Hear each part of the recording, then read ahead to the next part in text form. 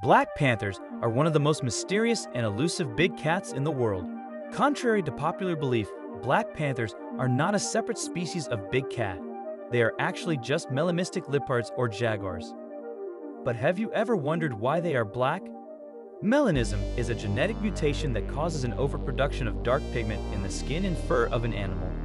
This excess pigment makes the black panther's fur appear black, but if you look closely, you can still see the leopard's or jaguar spots.